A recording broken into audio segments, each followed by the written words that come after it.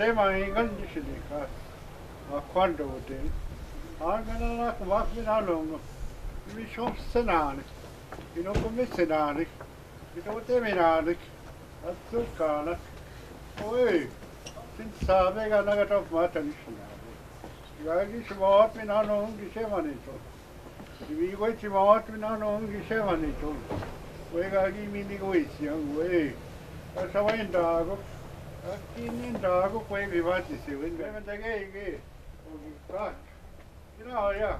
Ige ako tiga migong. Ibu tiga migong. Iskoi ka migong. Yega kinen dago. Ye. Ibega shin kate. Ino. Ibe kenda me. Ida shigenin. Ganagate ni wak. Dini wak anak. Abino unchi wak. No shen sak. Dan ko veche anak. Akina. Iti agan ki siyan kato.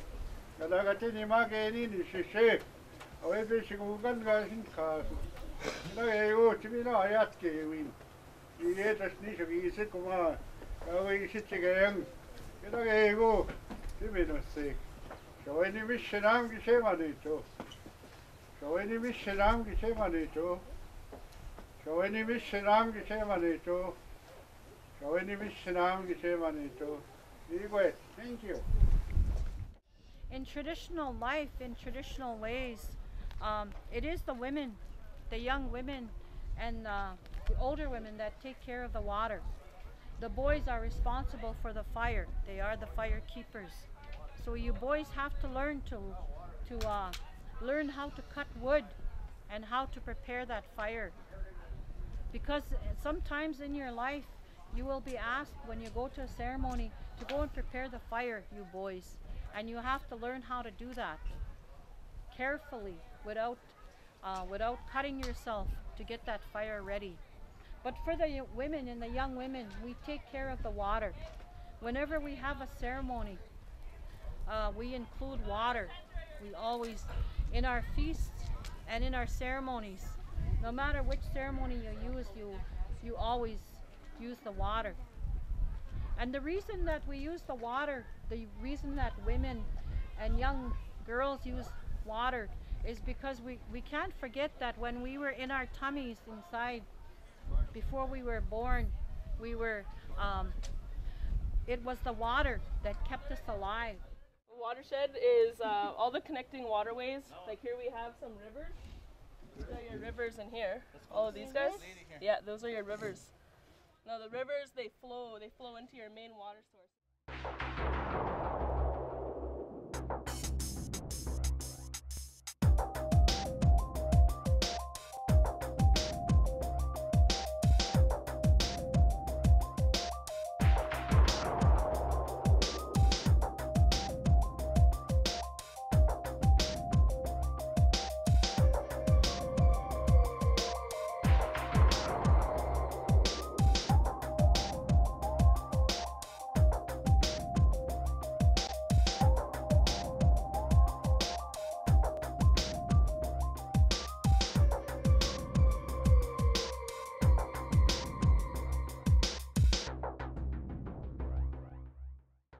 We went through the watershed model. We taught them about what a watershed model is and the importance of water. And I modeled it through that the community was actually Sagkeeng First Nations, and how we set it up basically on how we live with our houses, our industrial area, our farm areas, our forestry areas, some golf courses, everything. And then we polluted it. We polluted it with pesticides, we polluted it with manure from the cows, from the farms. And what they seen was how the trees and those buffer strips and the wetland areas soaked up all the pollutants as it was raining and as the pollutants were being pushed down.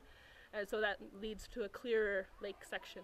And that was our discussion on pollutants and how the importance of trees.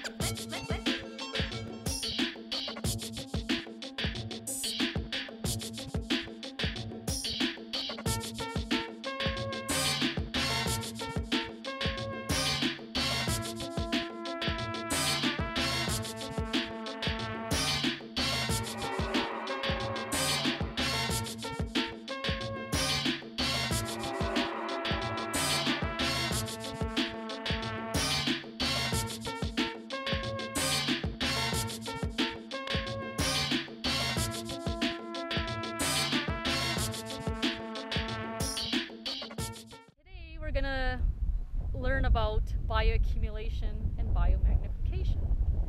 So we're gonna pretend to be different water organisms, from little tiny zooplanktons all the way up to fish. And we're gonna see what happens when poisons and toxins in our water gets polluted.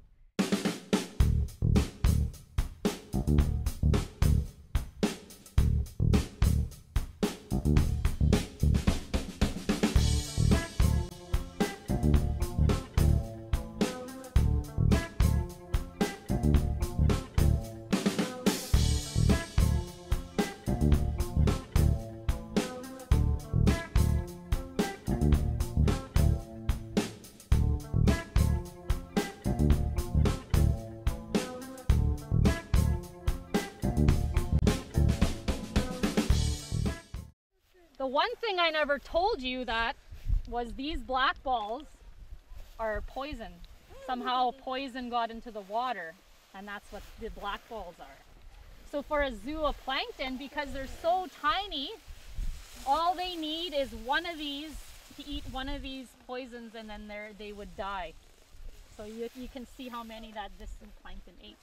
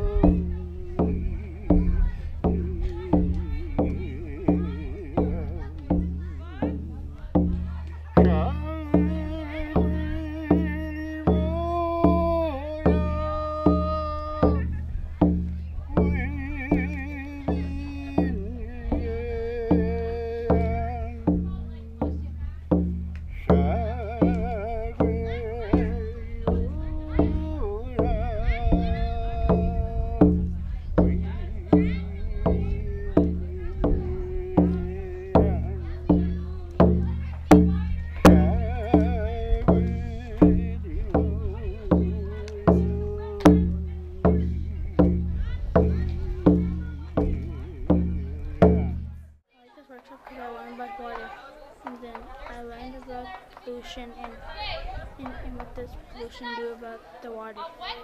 I like the road trip because I learned about pollution and how the water blocks. Thank you.